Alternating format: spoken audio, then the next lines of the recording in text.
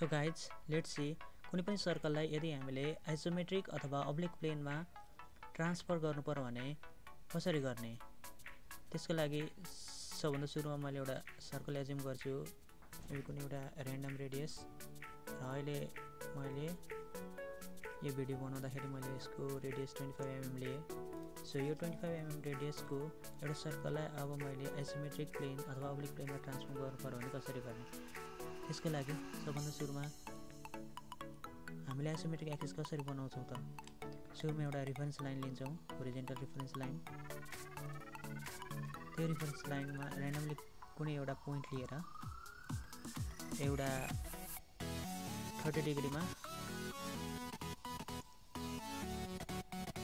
Isometric axis बनाउँछौँ र similarly अर्को 30 डिग्रीमा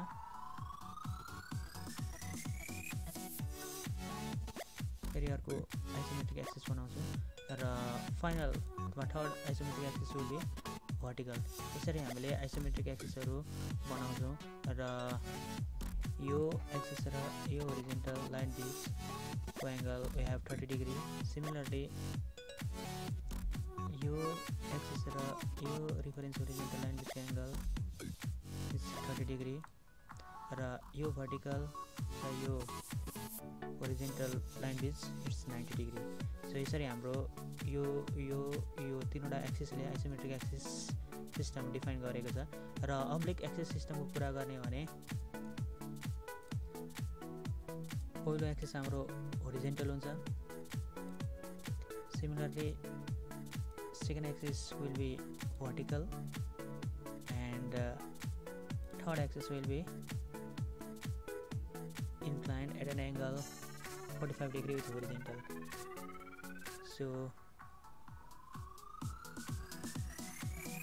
एउटा horizontal एउटा vertical र third axis will be inclined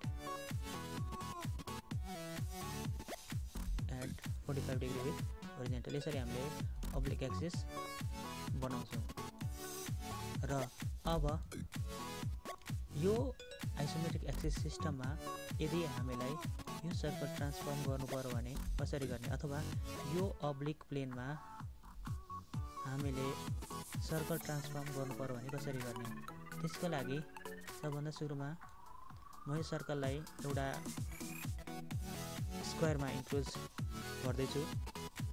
so यसरी मैले यो सर्कललाई यो स्क्वायरमा इन्क्लोज गरेँ।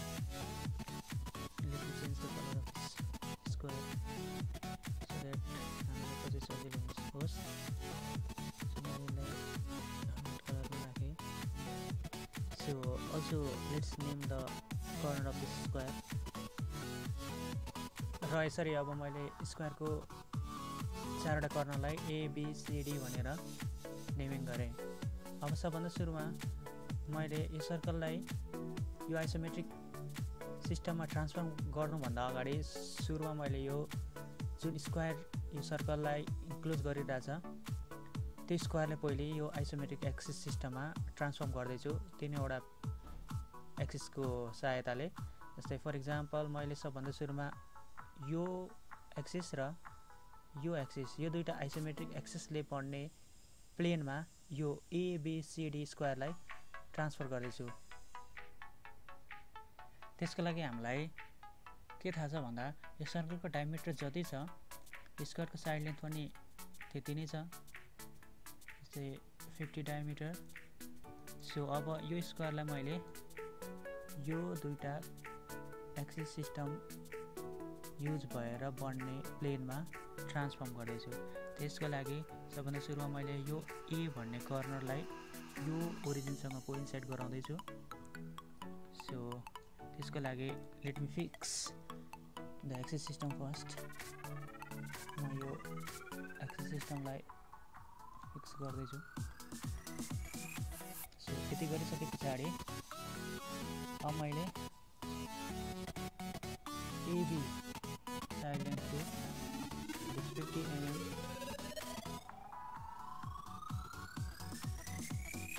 को साइड मैले यो एक्सिस सिस्टमसँग प्यारलल गरेर लिए र B आइसके पछाडि फेरि C 50 mm along योसँग प्यारालल मुभ गरेर म फेरि C भन्ने पोइन्ट निकाल्दै छु।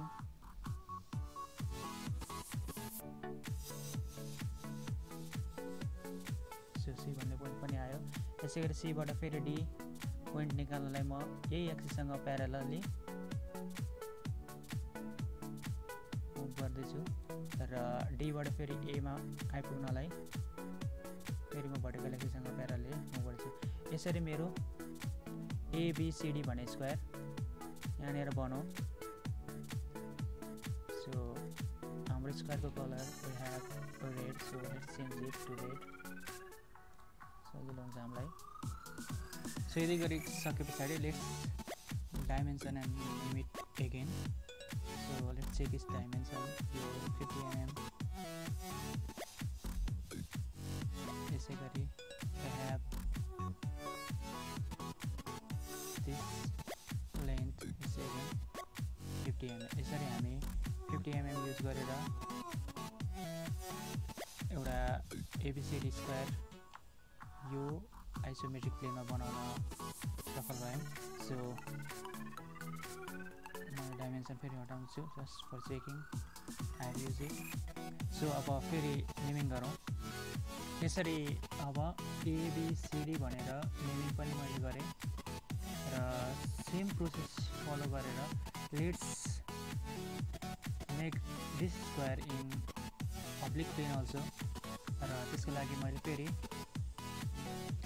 यो अब्लिक सिस्टमको एक्सिसलाई फिक्स गर्नुपर्ने हुन्छ। यसरी फिक्स गरिसके पछाडि I will be using this 2 axis जहाँ मेरो एउटा अब्लिक प्लेन फर्म हुन गइरहेछ र त्यो अब्लिक प्लेनमा मैले अब यो स्क्वायरलाई फेरि आइसोमेट्रिक एक्सिसमा ट्रान्सफर्म गरे जसरी नै यहाँ पनि ट्रान्सफर्म गर्दैछु। त्यसको लागि फेरि म अब यो A भन्ने पोइन्ट र यो अब्लिक एक्सिस सिस्टमको यो ओरिजिनलाई कोइन्साइड गर्दैछु र मैले अब यो एक्सिससँग प्यारालल हुने गरी फेरि 50 mm लेन्थको लाइन लिँदैछु। सो मसँग B भन्ने पोइन्ट आयो यहाँनिर। सो अब C भन्ने point निकाल्नलाई I will be moving 50 mm above 50 mm प्यारालल to योसँग प्यारालल हुने गरी म माथि मुभ गर्दैछु।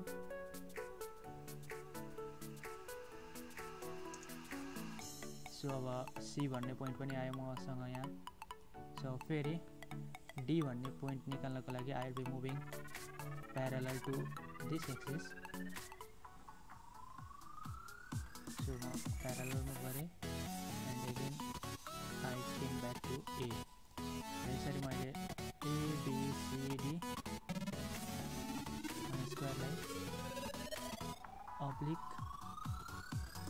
प्लेनमा पनि ट्रान्सफर्म गरेँ। So let's name it again. So यसरी अब अब्लिक प्लेनमा स्क्वायरलाई ट्रान्सफर्म गरिसक्दाखेरि नेमिङ पनि गरियो र अब हामीले के गर्नु पर्यो भने यो जुन स्क्वायर हामीले ट्रान्सफर्म गरेर ल्यायौँ यो आइसोमेट्रिक एक्सिस सिस्टम र अब्लिक एक्सिस सिस्टममा हाम्रो अब स्क्वायर नभएर रोम्बस जस्तो बनेको देखिरहेछ। सो अब हामीले के गर्नु पर्यो भन्दाखेरि यो रोम्बसको चारैवटा साइडलाई बाइसेक्ट गर्ने अथवा चारैवटा साइडबाट परपेन्डिकुलर बाइसेक्टर ड्र गर्नु पर्यो। त्यसको लागि लेट्स सी AB को मिड पोइन्ट पहिले पत्ता लगाउनु पर्यो। सो मिड पोइन्ट मैले लिए। त्यस पछाडि अब योसँग परपेन्डिकुलर हुने गरी मैले लाइन एक्सटेन्ड गरेँ यो साइड AB साइडबाट। यसै गरी BC साइडबाट फेरि मिड पोइन्टबाट यो साइडसँग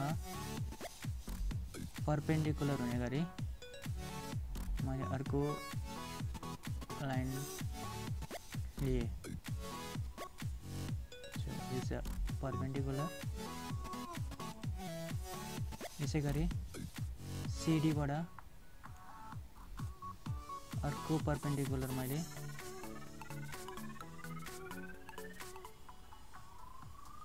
ड्रप गरे CD सँग परपेंडिकुलर सिमिलरली अब AD सँग AD को मिडपोइन्टबाट AD सँग परपेंडिकुलर हुने गरी अर्को लाइन एक्सटेन्ड गरे and similar process for oblique system मा पनि similar process रिपिट गरौँ AD सँग AD लाई बाइसेक्ट गर्ने गरी मैले एउटा परपेंडिकुलर बाइसेक्टर ड्रा गरे सिमिलरली CD लाई परपेंडिकुलरली बाइसेक्ट गर्ने अर्को मैले लाइनलाई एक्सटेन्ड गरे सिमिलरली BC सँग परपेंडिकुलर हुने गरी र BC लाई बाइसेक्ट गर्ने गरी मैले अर्को लाइन लिए सिमिलरली AB साइडलाई पनि बाइसेक्ट गर्ने गरी र AB सँग परपेंडिकुलर हुने गरी मैले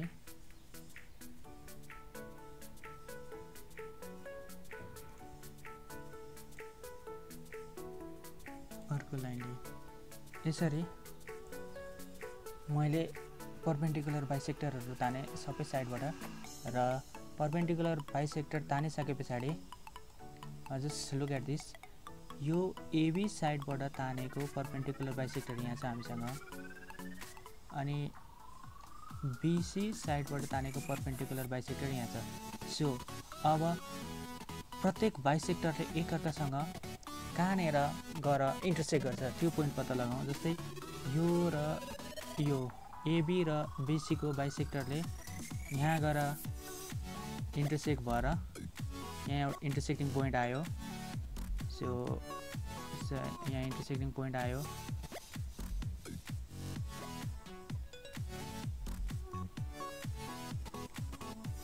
त्यसपछि अब BC र यो पोइन्टलाई हाइलाइट गरौँ भन्नको मतलब यो बाइसेक्टर र यो बाइसेक्टर इन्टरसेक्ट भएर यहाँनिर पोइन्ट आयो यो पोइन्टलाई अलि हाइलाइट गरौँ ओके सिमिलरली यो बाइसेक्टर र यो बाइसेक्टरले यहाँ गएर इन्टरसेक्ट गरौँ सो नेक्स्ट पोइन्ट आयो यो र यो बीचमा इन्टरसेक्ट भएर त्यसलाई पनि हाइलाइट गरौँ ओके सिमिलरली यो बाइसेक्टर र यो साइडको बाइसेक्टरले यहाँ गएर इन्टरसेक्ट गरिरहेछ सो लेट्स सी यो साइडको बाइसेक्टर यो र यो साइडको बाइसेक्टर यो यसले यहाँ गएर इन्टरसेक्ट गरिरहेछ सो यसलाई पनि हाइलाइट गरौँ सिमिलरली यो साइडको बाइसेक्टर यो र यो साइडको बाइसेक्टर योले फेरि यहाँनिर इन्टरसेक्ट गरिरहेछ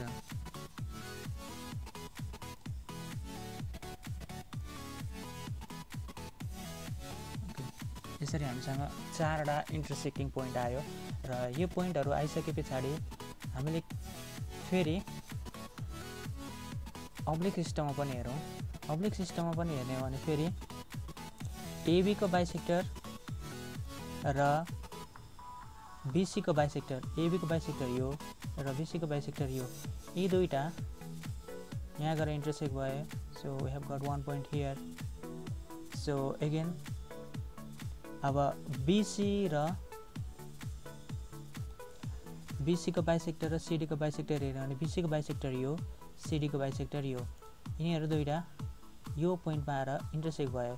सो एगेन सिडीको बाइसेक्टर यो र एडीको बाइसेक्टर यो, यिनीहरू यहाँ गएर इन्टरसेक्ट भए।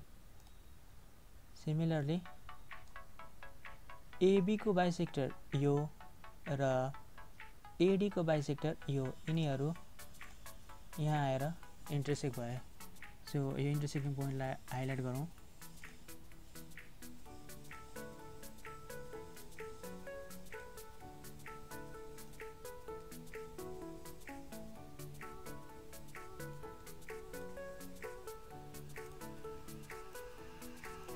ओके, यसरी चारवटा पोइन्टहरू आयो।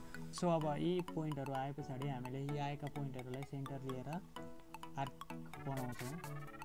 जस्तै आइसोमेट्रिकबाट सुरु गर्छु। जस्तै आइसोमेट्रिकमा हाम्रो यी चारवटा बाइसेक्टरहरू एकअर्कासँग त्यसै गरेर यी चार ठाउँमा पोइन्ट आयो, इन्टरसेक्टिङ पोइन्टहरू। र फर्स्टमा मैले यहाँ यो पोइन्टलाई सेन्टर लिएर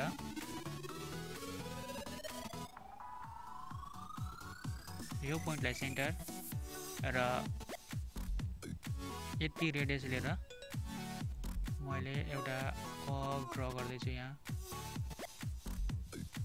सिमिलरली फेरि अर्कोचोटि यसलाई सेन्टर र यो रेडियस लिएर आर्क ड्र गर्दैछु। सिमिलरली अर्कोचोटि यसलाई सेन्टर, यो रेडियस लिएर आर्क ड्र गर्छु। सिमिलरली फाइनलमा यसलाई सेन्टर र यसलाई रेडियस लिएर यसरी आर्कहरू कम्प्लिट गर्छु। र अब हाम्रो यो आइसोमेट्रिक प्लेनमा सर्कललाई कन्भर्ट गरेर हामी सफल भयौँ। सो अब अब्लिक प्लेनमा हेर्ने हो भने सेम प्रोसेस, यो सेन्टर एन्ड यो यसरी रेडियस यहाँदेखि यहाँसम्म फर फर्स्ट टाइम, र अर्कोचोटि यो सेन्टर यहाँदेखि यहाँसम्म, थर्डमा यसलाई सेन्टर यहाँदेखि यहाँसम्म, and last one यसलाई सेन्टर यहाँदेखि यहाँसम्म। यसरी हामीले सर्कल ट्रान्सफर्म गर्छौँ अब्लिक र आइसोमेट्रिक प्लेनमा। And you can repeat the same process in other plain also. यो र यो एक्सिस मिलेर बन्ने प्लेनमा पनि you can repeat the same process. Thank you guys.